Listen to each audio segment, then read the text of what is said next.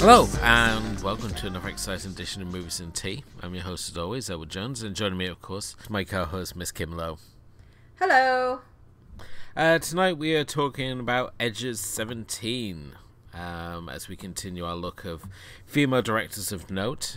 Tonight we move on to Kelly Fremon Craig, a screenwriter turned director. This film being her directorial debut in 2016. A coming-of-age story starring Haley Steinfeld, who here plays Nadine, a 17-year-old high school junior who lives in the suburbs of Portland. And after suffering a tempestuous friendship with her best friend, who has decided to go off with her overachieving older brother, she finds her whole life thrown into an absolute tailspin as she attempts to find meaning and purpose in her life once again. Certainly, this film joined a wave of exciting new coming-of-age films, including the likes of Booksmart, and reminding us there was still life in the genre after the early 2000s had seen a real sort of decline and really sort of seen the subgenre really sort of fall into sort of a quagmire of mediocrity. So this film really sort of came out of nowhere and just sparked a lot of excitement for everyone who's seen it, as Craig announced herself really as this exciting new voice who'd kind of always been there, but this finally gave her the breakout that she much deserved. But Kim, I know you're a big fan of this film, so let's go to you for your opening thoughts first. I don't know. It's hard to start with you, and I've heard you already set it up that I'm a big fan. Yeah, well, I mean, I'm a big fan of the genre in general, of just, coming of age teen movies. And yeah, I don't know, it's somewhere that, I like watching TV series of it. I like watching movies of it. I like watching Chinese dramas of it. It's kind of my thing. And no matter, it's like kind of weird that I'm approaching mid-30s now, and I still really, really love this genre a lot, even though my generation gap with it is growing and growing. And I tend to sometimes mock a bit of the lingo and that sort of thing that happens in it. But I mean, it's great to watch how the genre has kind of changed over the years. Obviously, I mean, as I was watching this time and preparing for obviously this talk, my thoughts were actually more along the lines of how we started this season with Clueless, which is a 90s look at kind of the, the rich girl and her coming of age story. Yeah. Whereas when we hit Edge of 17, it's a completely different story, because now we're having this character, Nadine, which has obviously some self-esteem issues. And she lives in this world where we finally understand at the end where she kind of thrives kind of in this. She seems to always live in this world where she feels like it's never gonna get better kind of thing. It's just she's kind of in this world where she thinks she's not good enough and nothing's ever going to be better. And she always needs to feel bad for herself, that everybody has it better than herself, to make herself, feel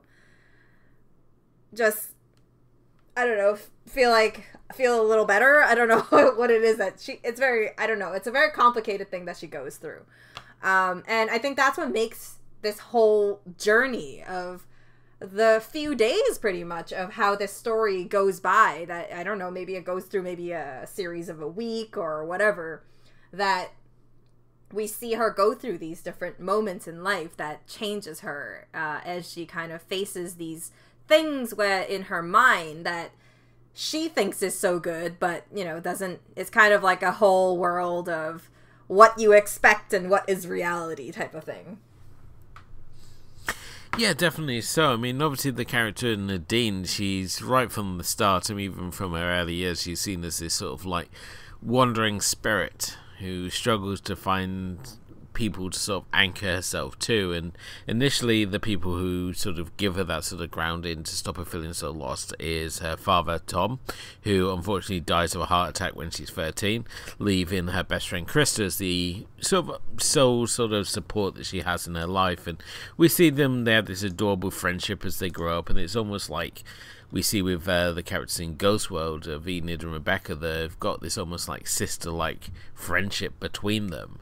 But like those characters, that unfortunately life causes them to drift apart, or in this case, a arguably ill-advised handjob that Krista decides to give to Nadine's older brother, which leads to her being involved in a relationship with him. And Nadine's brother is kind of one of these people that everything goes his way. He's, as she describes him, he's just like a born winner. And the fact that he now, in her eyes at least, is seen as stealing her best friend, leaving her with nothing once again, and it throws her into this sort of tailspin of like, well, what do I have now? It's sort of like, what defines me as a person now that I've lost my best friend? I've got essentially nothing, and I'm now having to like guide my way through like the sort of perils of high school, so to speak. Yeah, and but I really like movies like this because it kind of, what the situation she gets when she loses this person that she clings onto, who pretty much is her comfort zone. She breaks out of this comfort zone where she starts she starts obviously being approached by other people now that she's not in her own zone.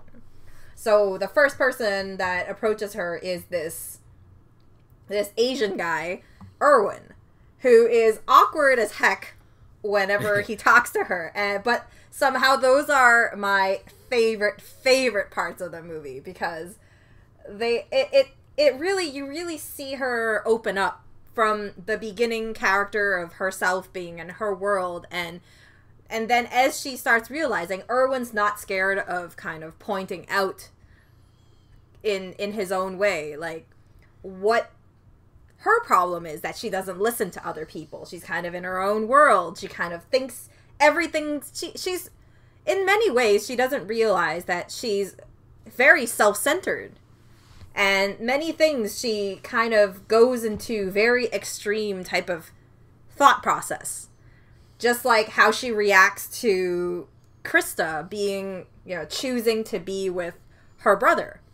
And when she refuses, like when she decides to go in a relationship with him, and she goes to setting an ultimatum for her and that sort of thing. And it really defines that character of where she starts off, that she's in this, I guess she's even a bit possessive. She's a bit self-centered. She's a bit possessive. She really just wants to hold on to the things that she believes is going on, that's going well for her.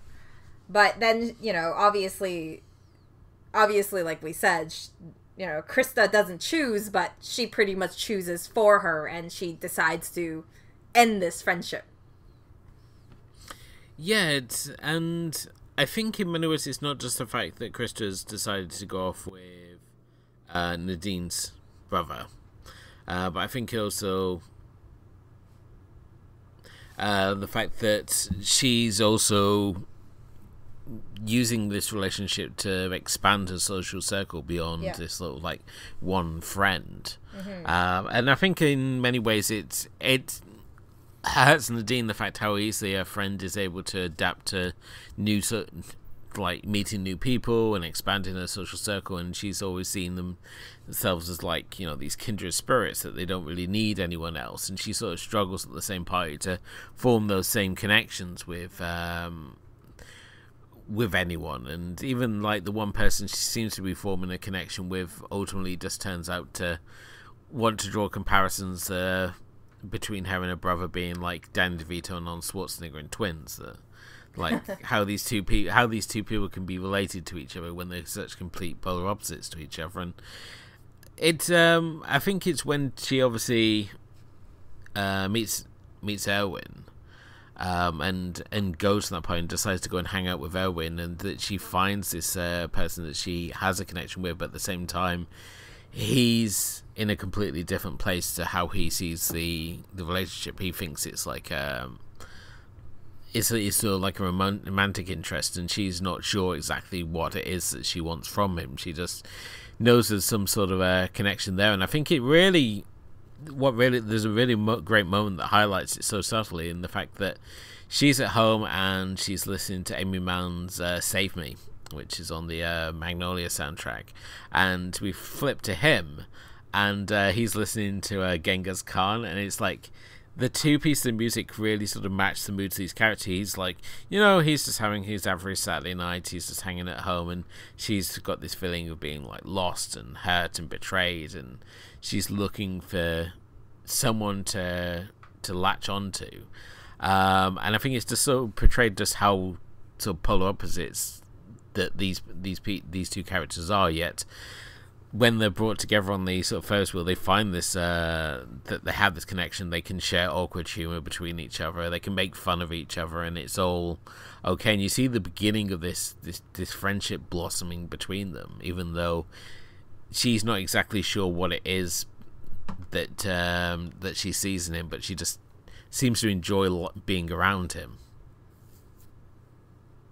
Yeah.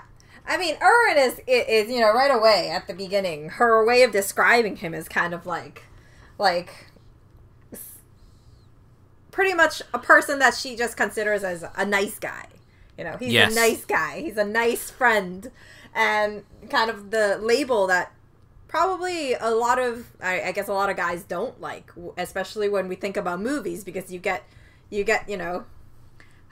pretty much your friend zoned right away.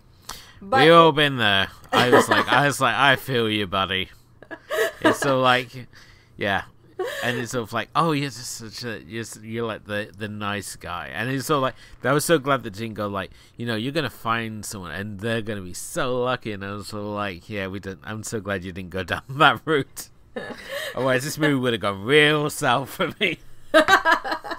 Yeah, but it's really great because we have this whole conversation about how she sees him as this wise old man, Yes. and she's like, this is a compliment, and he just doesn't understand why it is, but sure, if you think it's a compliment type of thing.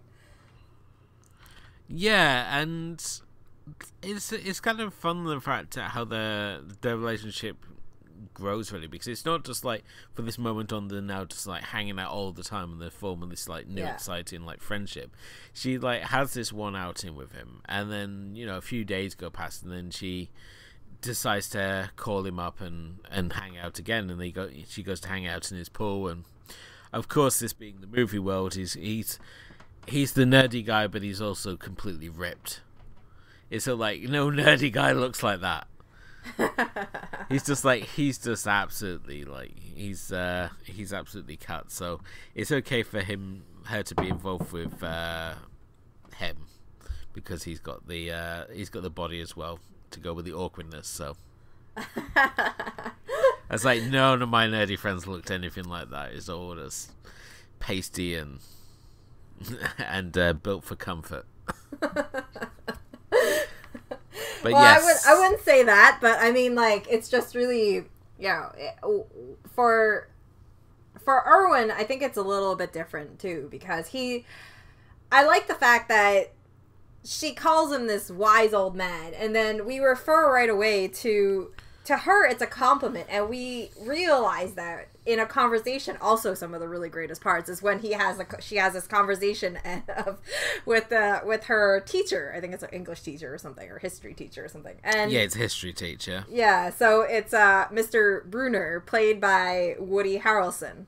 And it's the most hilarious thing, because you would never expect... I think I've ever only had one teacher who was like this teacher kind of thing. Okay. Like, he had kind of a little bit of an attitude, but it was a younger guy, which turned out to have some pretty, which I've heard had some pretty disgusting news of him of his career after I left school. So I'm sorry, this is a whole other story we need to be looking at. Was he involved with students? Are you saying, pretty much. That's what I heard. So, yeah. So See? either way, no reflection of this character, but it was kind of like, who I've were never these had students, Kim? What? Who were these students, Kim? Do we know them? Of course not. Okay, I don't know. I don't even remember who they were, but I don't know if they were in my grade or not even. I don't know, but I heard about it after I graduated high school. But anyways, back to this. So what I really liked was she was talking to him during this lunchtime where, you know, obviously it's her first time, and she goes look for Erwin. Erwin's busy with his film festival project type of thing. Yeah. And then she goes into this empty cafeteria, and how, you know, the shot is seen is she's kind of like this one person in this kind of just the cafeteria. I wouldn't call it big because I was in a pretty big school and I can't say it's big, but yeah. And then you just see her in this lonely sea of students, and then she ends up going to pretending that she has a question to ask. And she sits down with this teacher, and sits down and has lunch with him, which is very, very awkward. And then she complains about her generation and the obsession with the phones and emojis and all that sort of stuff, and calls herself an old soul. And then you realize from that point that what she says to Erwin is actually... What he says to Erwin makes sense, where it is a compliment that she calls him an old man. Because it kind of sets him apart from the people that the reason why she's not socializing with other people as well. Kind of this, I guess, this subjectiveness thing that she has against other people that she can't seem to fit in. Yeah, and I think the film really sort of captures the awkwardness of this particular age. Is sort of like entering into your sort of wilderness years, and you don't know what to do with yourself. And I think obviously when it comes to Mr. Bruner, who's, as I said, he's this teacher who's basically knows that most of these students are just sort of like sailing by his class, but he sort of like knows which ones are actually taking on board what he's teaching. And obviously in the case of Nadine, he's, as I said, he cites as being one of his favourite students because she actually takes the time to point out mistakes that he's made in his class, and they have like these sort of like lunchtime meetings, but at the same time he's incredibly open because he knows that's the best way to communicate with her, such as like the opening segment where it's sort of like she like comes in and it's like, I'm going to kill myself, and he's like, oh funny, I was just thinking the same thing, here, let me read this to you. And it basically like decides the fact that she keeps interrupting his lunch break every day with her problems. But I think Woody Harrelson's character is just really sort of great. He plays this wonderful sort of mentor character to her.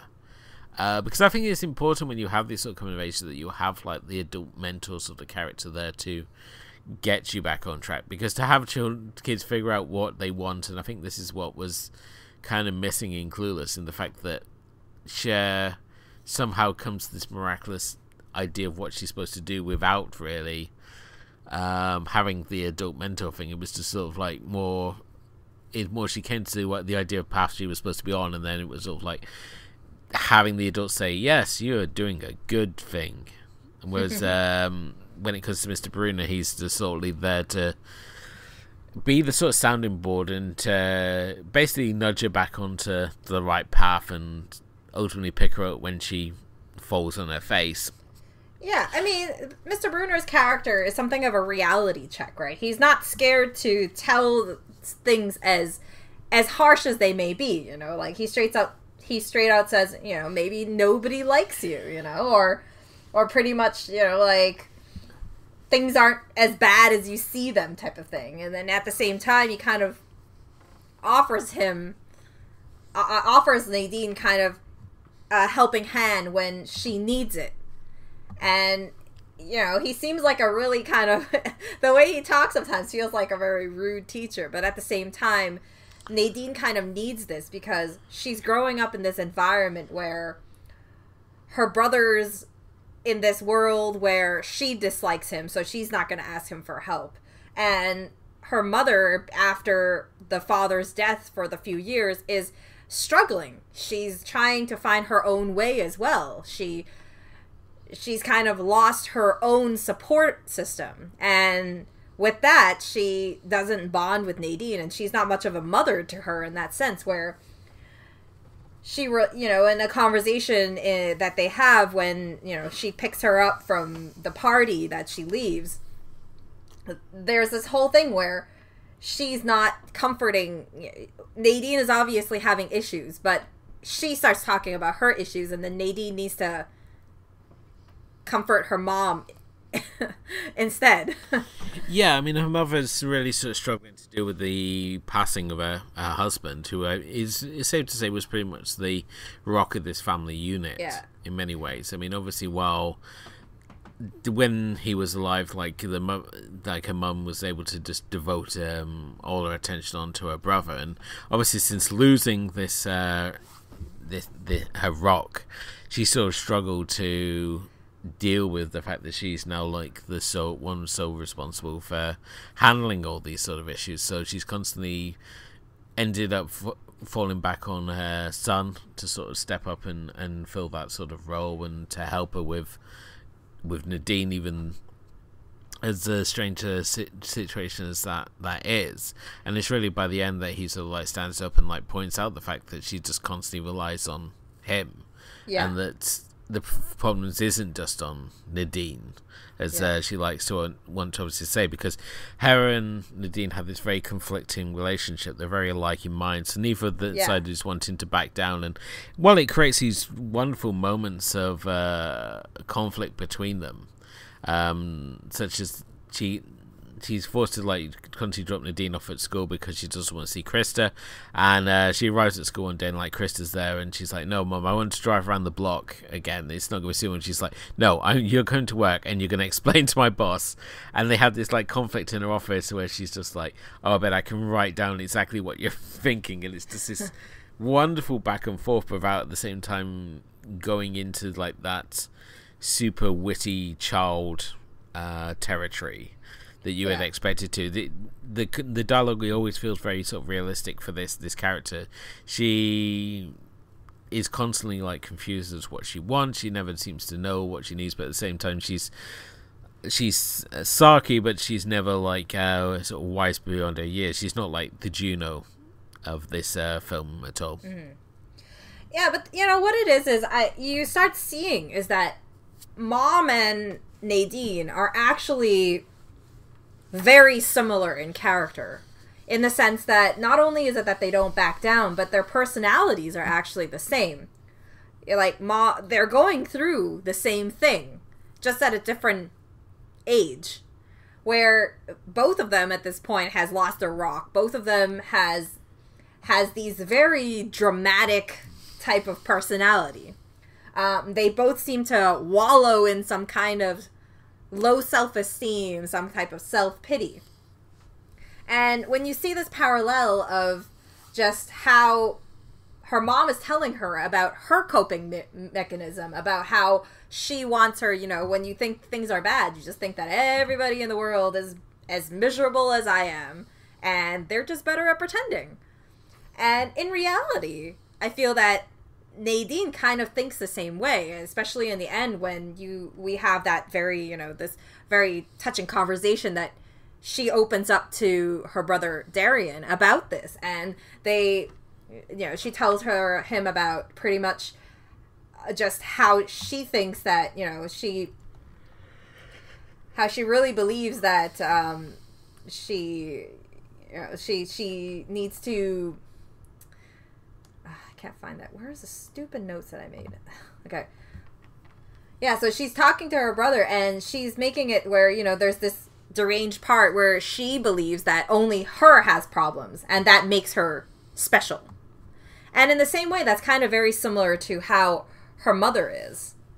And I think it's mostly because of that, where when two people are too similar in personality, they end up having a harder time kind of getting through to each other. Obviously, they're both breaking out in their own ways, and And Darian has to pick up the mess of these two people, who, you know, obviously Nadine doesn't see until the end, when, you know, Darian not only tells off Mom about how, you know, if you're an adult, then why do you keep calling me?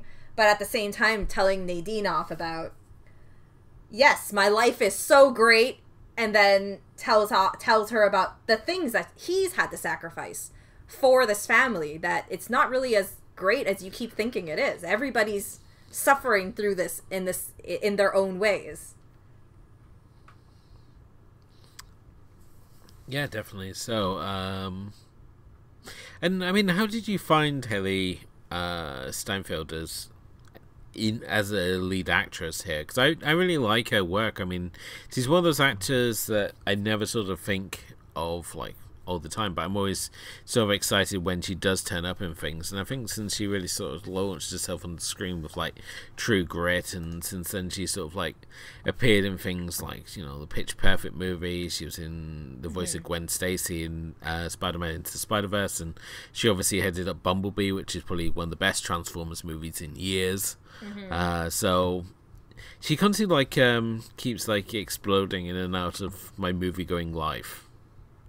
And as I said, I think the kids that like follow her music more, because I mean she's obviously a singer as well, so yeah. But no, I like her when she turns up in things, but she's not sort of actress I sort of seek out. But here I thought she was really fantastic in the sort of lead role here as Nadine. I think she really sort of captured what this character was about, this sort of person trying to find themselves, and everything's so sort of awkward, and it's she said like she thinks that if she can just like complete different sort of goals in her life, that everything's going to fall into place. Like she wants to sleep with the hot guy who works at the fish place, and she thinks that this is what she wants, and these like little battles that she faces throughout the films, and I think she just portrays it all with such a feeling of generosity. It feels very genuine what I was watching here. It didn't feel like I was watching like something that's been like scripted by an adult to make this child seem like super smart and worldly and witty and all the rest of these sort of pitfalls that we find with these sorts of movies, really. But I think that like I agree, and that's what makes this, I think, in reality, like the script really stands out here, and it really shows that that, you know, obviously Kelly Fremon Craig, her writing is really on point here, and that really powers Nadine's character, because these are all things, I guess, obviously this is all in a very short period of time and kind of like a nutshell quick version of everything happening at the same time. Maybe in real life these things are gonna take a little bit longer to go through all of the events that she goes through. But what do I know, right? Everyone's different. But, I mean, the things that she goes through are things that are very relatable. And it's not just, it might be a little bit the generation that she's trying to highlight, like our current, you know, the generation of the 2010s in high school, and their, you know, their struggles, and they have their own, you know, mentality that they need to go through. But in reality, every single, you know, I'm sure a lot of people in our age group went through it, just with less technology and less, you know, Facebook, where you can, like, you know, worry about friend requests and stuff. Yeah. But obviously, you know, Nadine goes through a lot of things where a lot of people have gone through, and just, you know, a teenage girl, it's easy to go through where you have a crush on this bad boy character or whatever in school that you think is so dreamy or whatever he is, and then it's just kind of like a crush that you have through school. Yeah. And most people don't act on it, and in this case she acts on it, and then she realizes that he's not really as dreamy as she sees him as. You know, obviously she knows what he wants, what will get his attention, but at the same time she's hoping that after getting this attention, it's going to be something that's, you know, changed the way, that's more of a deeper connection than just kind of like the physical connection. But obviously this guy is not like that, where, you know, it kind of hits her that maybe this isn't what she wants, and obviously the next day she goes back to, you know, what's important to her. And you know, so okay. I mean, were you disappointed that we didn't have the ultimate sort of like connection between Nadine and Erwin? No, I think the ending did really well, because the ending kind of sets up their relationship, where she goes to meet him, and there's this parallel of what happens in the beginning when she kind of, you know, when she goes to the party at the beginning with Krista and Darian. She tries to get into conversations, but no one really gets her involved, and Krista leaves her, you know. It's not, you know, obviously it's not a bad thing, but like, for her, it's just Krista leaves her to meet these new people. Whereas when you compare it back to Erwin's position is different. Erwin is kind of taking on that part where he's encouraging her to be in his group of friends. When she tries to back away, he pushes her back into the group. He pulls her back into the group. And it's someone who notices her. And I think that just by that little gesture, you know that, you know, this is kind of a start of, you know, whether you can interpret this that they're together now. Obviously, this is kind of like their way of dating, because she understands, you know, what he's trying to portray with the little film that he does, which I think is so cute. And at the same time, you have this kind of reverse in roles at the last scene of their friendship, and changing their friendship to something more of a, you know, a boyfriend girlfriend type of situation. Yeah. Yeah, it's you know, sometimes it's just, you know, the subtle things are good. Because you don't really need to be all, you know, kissing first time type of thing. You don't need to go through all those things in order to show a connection between two people. Yeah. It was just, as I said, I think it's just something about this, about her brother going off with her best friend that just really irks me. I'm sure it just goes against some sort of code somewhere, but,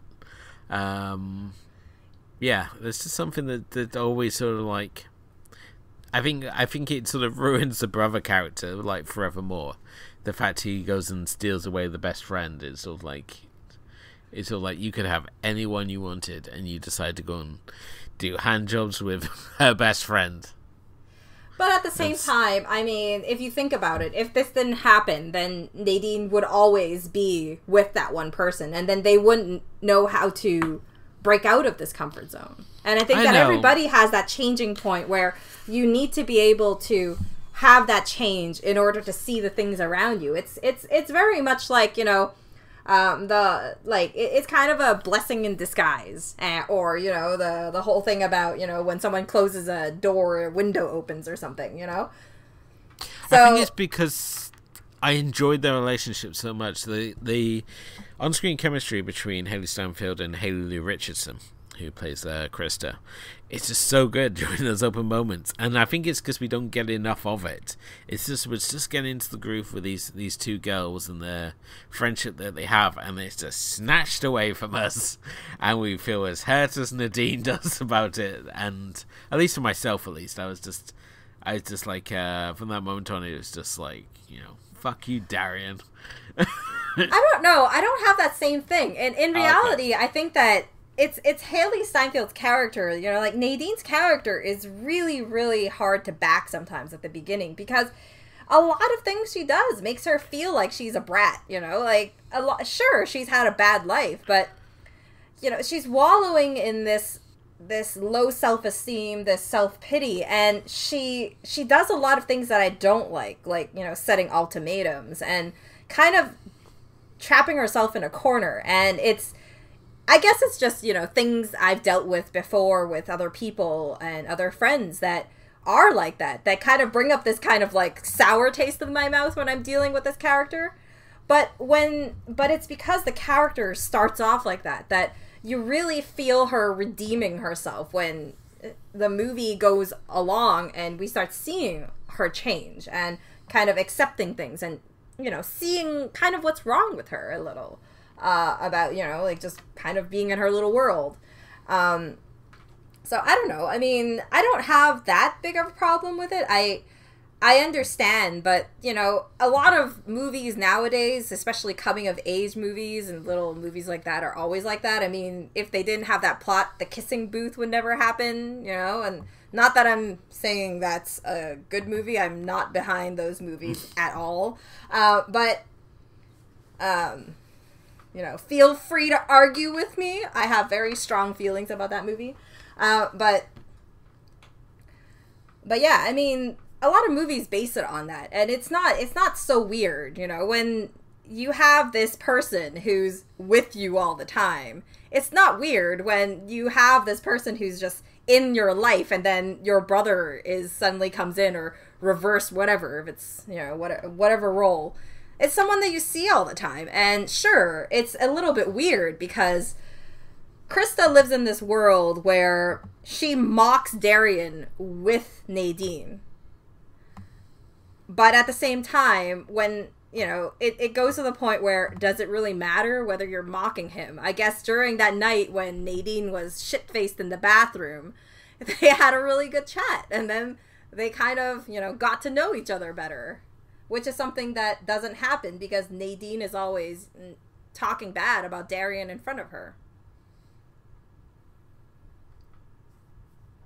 Cool. Yeah.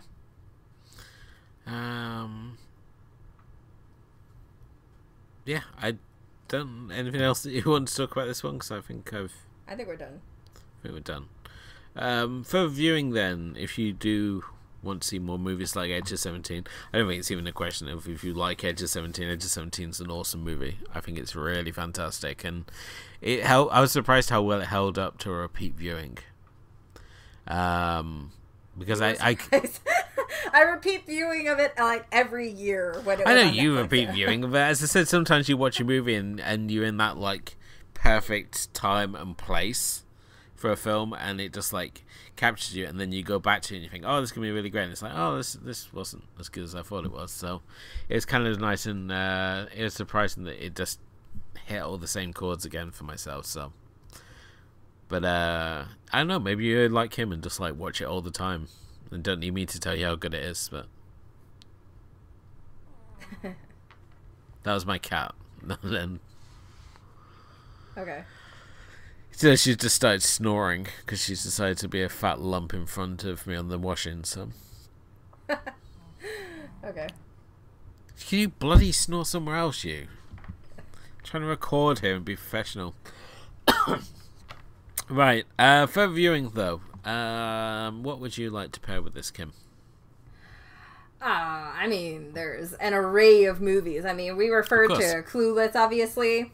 And obviously there's movies like Lady Bird, which is also a very kind of a singular kind of experience of someone just coming of age, and it's also a very dramatic kind of style as well, about what she expects in life and the reality of things and that sort of thing that kind of clashes with each other and changes her mindset. And it's a really, really fantastic movie, Lady Bird. Yeah, I had Lady Bird on my list as well. I mean, it's a similar journey that she's going from, but whereas obviously Nadine's trying to find herself, Lady Bird's trying to break out and be something. She's got an idea already of who she wants to be and how to achieve it. It's almost like an opposite direction, but at the same time we're trying to achieve the same goals. So it's a very good choice. Yeah. And then, I always like to refer to movies like this where To All the Boys I've Loved Before is really good. It sounds a lot like it's a love story, which it is, but at the same time, it's also a coming-of-age story about this girl who really needs to, after her letters go out, it kind of breaks her out of her own comfort zone, her own routine. And it's a really, really fun story. One of, best adaptations I've seen on screen. And yeah, I mean, I'm a big fan. I watch it all the time also.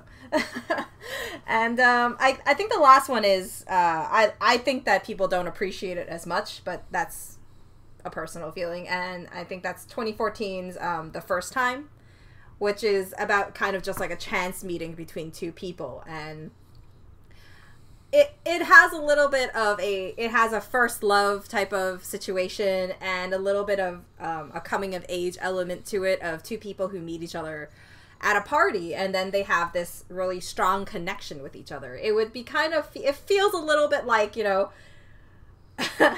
if Erwin and Nadine had a love story, and this would be like the other side of it if they had this like blossoming romance focus instead. And yet something about The First Time is really, really endearing to watch and really fun, because they have these conversations about, you know, the future and the things like that. And also the character, that's the female character in this one, is also very similar to Nadine, who is somewhat of an old soul who doesn't really get along with the people in her generation as well. So yeah, I mean, these are my three further viewing. Of course, there's a ton other that you can add to the list, because, you know, coming of age movies are definitely not lacking. They're not. For myself, I would say don't watch The Duff, because you might think, oh, The Duff is like this, but it's not. It's trash, so don't watch that. Do watch, however, Easy A. Easy A is a good one. With Emma Stone? Yeah. Yes, did that right. Yeah, I think Easy A's there's many ways to compare her character with Nadine's. I think they're very similar. The other one I would recommend that I fell in love with last year would be Booksmart, which too many people sort of like dismissed as just being like the female Superbad, but it's a lot deeper than that. I think it's just a really interesting take on the coming of age drama, as these two girls are trying to find this finals party, and in terms trying to come with like their own directions that they're heading to in life. And another one I would recommend is Election, which is by it's one of those sort of like 90s American indie movies. It's kind of a black comedy featuring Reese Witherspoon as this overachieving student who gets into rivalry with one of her teachers when he decides to fix the election so that she actually loses something at life. It's a really interesting black comedy from Alexander Payne, and one that I think has kind of been forgotten, but one is worth rediscovering. Another fun indie is Me, Annelle, and the Dying Girl, which is another of my all-time favorite movies. I think it's really great, and again, it captures that awkwardness of the similar age, but obviously shown from a more male perspective there. So those would be my personal sort of picks that I would pair with. But you're right, Kim, there are numerous ones that you could touch on more. I mean, you could look at like John Hughes movies, which is obviously a big inspiration to Kelly Fremon Craig as a director. She's sort of like him, and like Nick Hornby and David Sedaris as all these like inspirations for her writing. So, and I think you can see it throughout the work, especially with like the Sedaris influence shining through there. So, if you are looking for a David Sedaris starting point, I mean, I recommend either like Naked or When Engulfed in Flames. Both of those are really good starting points for his work. Or if you're wanting a more festive mood, then check out the Santaland Diaries as well, which is just some really amusing reads as well. So there you have it. So you got a film, and you got some book recommendations from me as well. But yeah, that's what I'm going with. That's good. Really good choices. Yeah. So yeah, that was obviously Edge of 17. Thank you as always for listening, and if you haven't done already, please do hit the like and subscribe button wherever you happen to be listening to us. You can follow us on Facebook and Instagram And you can also check out our full archive of episodes at moviesandteapodcast.wordpress.com, which has all our previous seasons, as well as our Friday Film Club, where every Friday both myself and Kim pick a film to recommend and put them both together into a wonderful double feature. Sometimes there's a theme, sometimes there's not. Either way, it's a chance for us to further explore the movies that we love. But Kim, what are we looking at next? Yeah, we're going into the next movie, which is gonna be 2017 horror anthology called XX, which is pretty much a collection of 4 short horror films that are directed and written by women. So yeah, definitely going to be an exciting one, a chance for us to look at not 1 but 4 female directors on our next episode. And certainly, as this season has been anything to go off, certainly the ladies have certainly shown us some unique takes on the horror genre, so I'm excited to see what they come up with in this fun little anthology of stories. So yeah, we're gonna be revisiting one director that we've looked at before also in this one, so it'll be good. Cool. But that's obviously coming up in our next episode. But thank you as always for listening. Thank you to my co-host Kim, and we will be back next time to discuss XX. Until then, good night.